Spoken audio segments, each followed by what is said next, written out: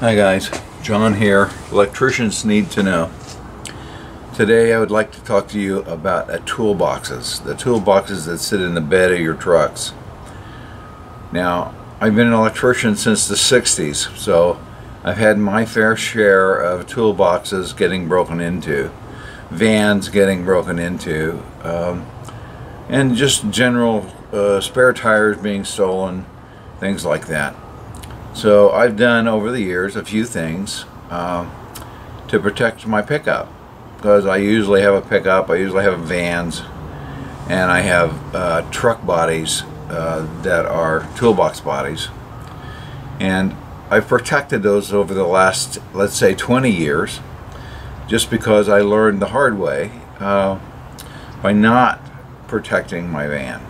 So I'll show you a few tricks to how to protect your tools in your toolbox. Okay, now there's my toolbox. Okay, as you notice, it's flush with the top. So the reason it's flush is when you drive by the street and you notice my truck in the driveway, there is no sign of a toolbox. Okay, so that works. The other ways I have to protect my box is high resolution surveillance cameras.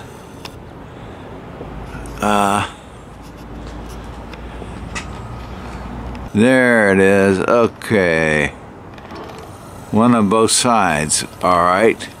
Now, as you notice, there's a big floodlight right there, and over to the side is a motion detector. So anyway, there's the motion detector. Now, that's a good motion detector.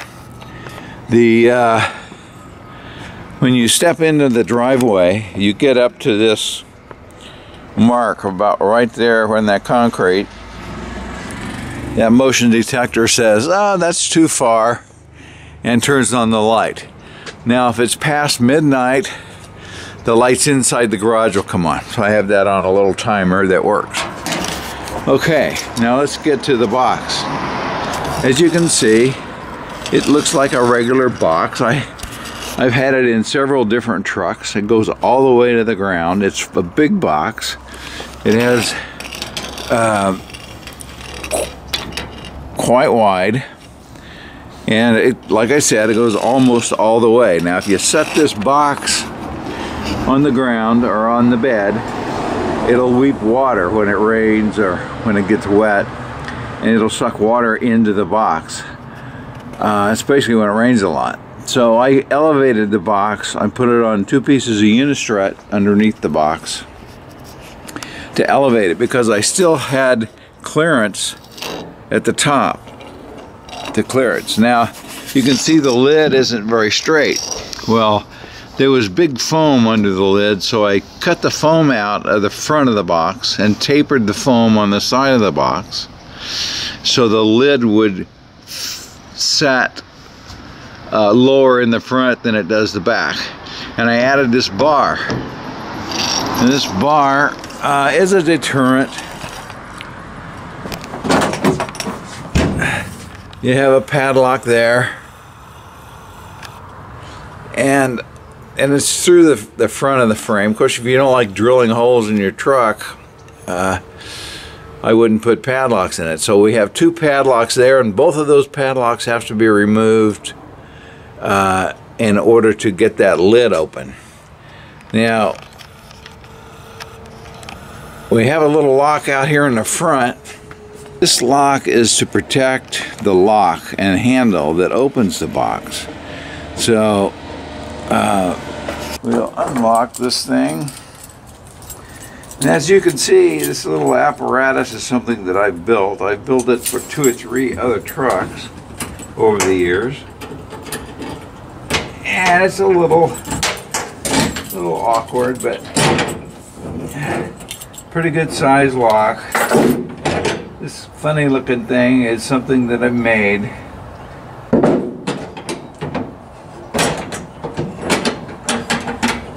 So there's your handle and there's your lock. So you unlock this lock, take this off the front. Now these are just two little hasps that you can pick up at any store. This is Unistrut. You can buy pieces of Unistrut. You can build this for about 50 bucks worth of material, and you have to spend about 35 bucks to have this thing welded up.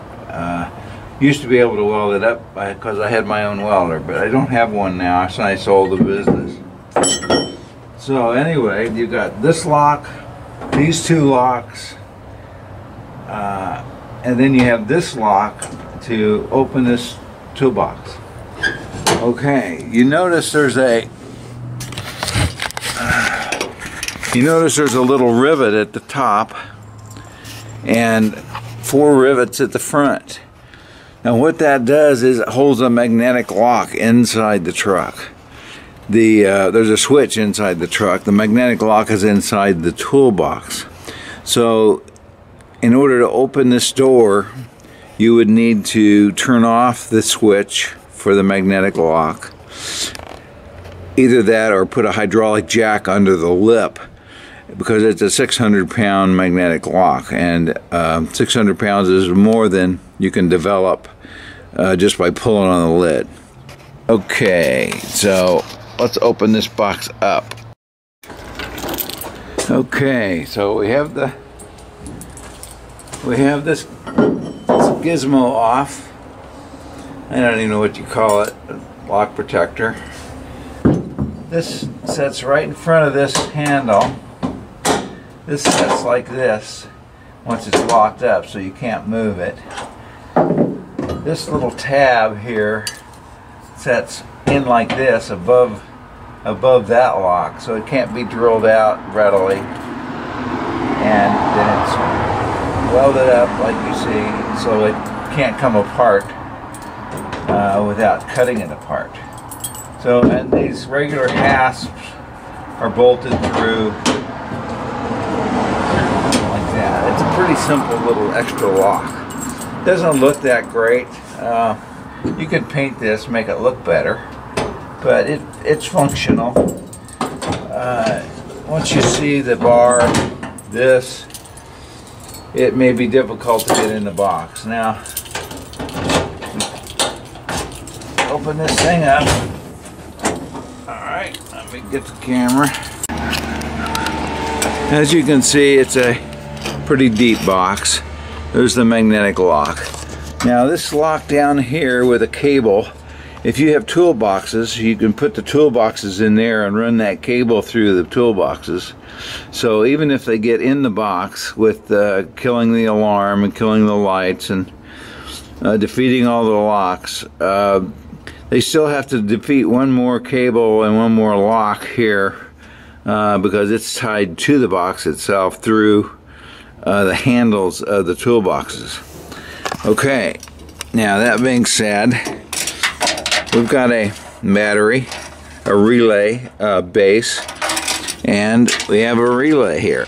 That relay plugs into the base, and then there's a fuse that goes in there. And when I have this, there's a limit switch. So if you pull the lid up, the limit switch goes off, the siren goes off. What the siren is a ambulance, police or ambulance siren. It's pretty loud. And then the LEDs, of course, light up and give the burglar or whoever's getting in here plenty of light to see with. So anyway, there's the 600-pound magnet, and it does have a armature bolted into the... Now, there's a bolt in there. The bolt was just to wait until the epoxy hardened. So now the bolt doesn't really do anything. It can be drilled out and you still don't lose your magnet, because it's epoxied in there to that aluminum lid. And also we have another armature over here that works on this little limit switch. So those are some of the items to protect the toolbox. Okay, that's how to secure your toolbox. Making this is pretty simple. I've got a bunch of unistrut here that I bolt together in different configurations. You can pick this up at the Home Depot. Once you get it bolted together in the right configuration, sometimes you have to cut off these logs or drill out these holes. But once you get it, you lock down these braided bolts, and then you mark where you want it to be welded and where you don't want it to be welded, and take it to a weld shop, or if you have a welder you can weld it up yourself. So anyway, I saw a little video on how to make this.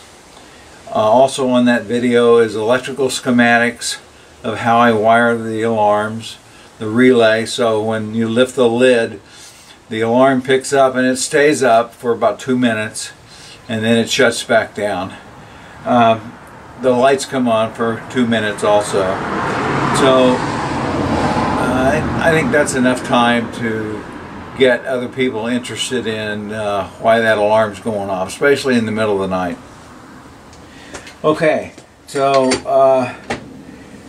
ShookElectric.com, we sell that little video. Now, I did mention earlier that I put chains around my spare tire, and I have one chain around the spare tire, but that chain also goes around the frame and has 2 padlocks on it. One's pretty inaccessible up into the frame. The other chain is on the other side of the spare tire, and I'll show you a little video of it at the end of this. So that's another chain, and it's chained around the frame with a lock that's inaccessible above the tire, and then the chain drops through the frame. It drops through the rim, and it's locked right under the rim. Now the chain is a little softer than the padlock, so the only thing that's accessible there would be the padlock, and padlock's hanging right under the rim. So that's two locks. Actually there's 4 locks on that spare tire.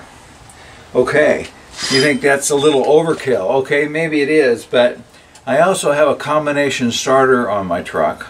It's very simple to do, it's very simple to put in, but you have to push a button, some kind of button, and I can make it almost any button you want. The rear defrogger button, the floodlight button if you have floodlights, or fog lights, pardon me. There's all kinds of little tricks that you have to turn on in order to get your starter to engage, and that's a very simple little trick. I've used that for about 20 years in my trucks, so you can't just put a key in and start it. So if somebody takes my keys, finds the hide key if there is one, they can't just simply unlock the truck and go. The truck won't go until you push these combinations to engage the starter. So that little trick is on the video also. And it's a simple thing to do. You just need to know how to do it. And that video sells for $10, like I said, at ShookElectric.com. So I hope this helps you protect your tools and protect your truck. Shook Electric here, ShookElectric.com. Thanks for watching.